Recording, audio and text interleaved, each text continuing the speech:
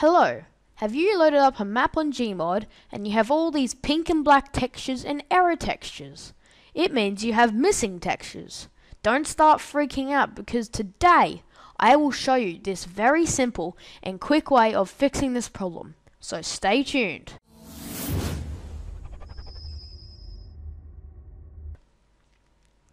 Okay, so firstly, go to your internet and type in CS Cheater. Click on the first website, which will bring you to here. Go over to Garry content and click it. Scroll down a bit and you will find Counter-Strike Global Offensive. Click the Mega Game content. It will bring you to this AdFly ad.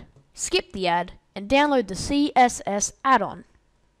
When you have finished downloading it, it is the best thing that you put it on your desktop.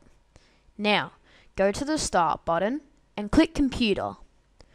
Go to OS and double click Program Files x86. When you are in that, scroll down until you find the folder named Steam.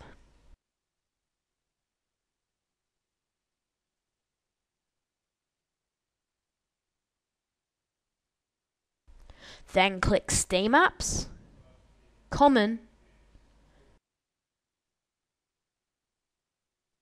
click the Garry's Mod folder, Garry's Mod again, and then finally click Add-ons. Now, drag or copy and paste the CSS add-on folder into the add-ons folder. Then, right-click it and press Extract here.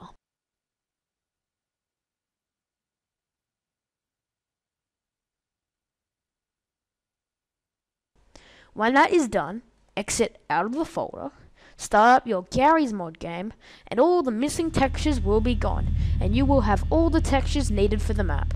This has been Game Tutorials, and thank you for watching.